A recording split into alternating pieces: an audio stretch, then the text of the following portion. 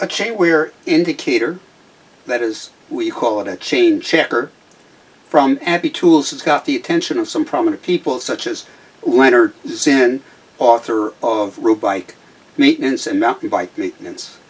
We're going to take a look at how Abbey Tools suggests we use this and how it works for you or us in our shop. This is how Abbey Bike tells you to measure longitudinal lengthening or stretch of the chain. Flip over the tool, place the pin so it firmly sits in this notch, grab the other end, we'll turn it over, make sure that on the left side your thumb and finger are holding that chain tight, and then we'll take a look at how the pin lines up. Let's shoot in for a close-up. While holding the chain firmly with the left hand, pulling on the link with the right, we can see that the pin lines up pretty well in the center at the 0% longitudinal wear mark, which in this case happens to be at the very top. If we move it down to the bottom, we can see the pin is not centered at 0.25, less as we move up to 0.75, 1%. So this chain shows no significant longitudinal wear. This is another chain. This particular chain, the pin lines up at the 0.5%. If you're dealing with an 11 or 12 speed chain, you want to replace it at this point. Next, we're going to check for lateral wear. That is side to side. We're looking down now at the chain, not at the side of the chain. They tell you you're going to use 5 links, well, ending in an outer link. Well, I use a master link, so both ends end in an inner link, so we'll use that. And then if we measure, remember that the total link is an inner and an outer, it's actually 4.5. So we're going to put it on here.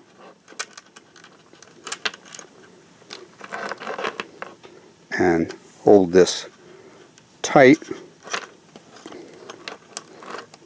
They make it look so easy in their videos.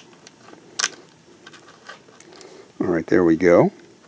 Such that the pin on this link, the center of the pin lines up with the end of this little ridge. And we're going to try to hold that tight, and then we're going to flip it up and see how much lateral movement there is. Holding the right hand firmly such that the center of the pin lines up with the edge on the right, look to the left, we can see that the chain does not sag below the replacement line, which tells us that the lateral wear does not warrant replacement yet. Now, Abbey Tools suggests we can use their chain checker while the chain is still on the bicycle, which is our preference. Let's give it a try and see how it works.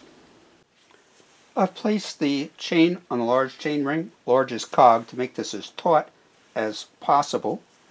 Place the groove in the back onto a roller. And then we're going to try to hold the chain and the tool with one hand and observe where the pin lines up with the other. I'm holding the chain in the notch in the back firmly, and we're going to cone in and see if we can see where the pin lines up.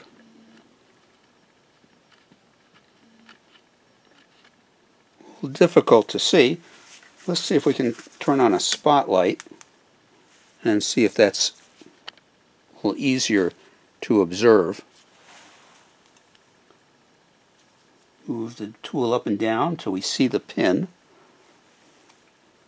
Pin seems, in this case, on this particular chain on this bike, is at the 0.25 mark. If we move it up, it is not centered at the 0.5 or any of the other holes in the tool. So this seems to be at a 0.25 wear indication. But notice you need a good side lighting to look through this. You need to hold the tool firmly with the left hand and move the tool up and down to look at the pin. Besides the difficulty of looking through these holes to observe where the pin lines up, I'll be damned if I'm going to take the chain off every time I want to check it for lateral wear, which is the only way, that is, taking the chain off is the only way you can use this portion of the tool. Finally, at over $50 when you add in shipping and tax, is this tool really worth it? I'll let you decide. Please let me know what you think of this video and of the Abby LL in the comments below. Subscribe to keep up with our latest videos. This is Tony of Tony 10 Speed. Safe cycling.